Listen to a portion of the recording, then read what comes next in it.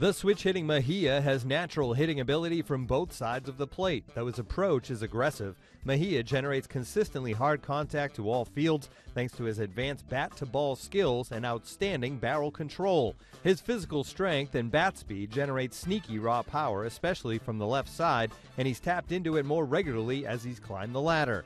After catching almost exclusively during his first 4 seasons, Mejia spent the entire AFL working at third base, where he compensated for raw footwork and actions with his Cannon++ arm strength.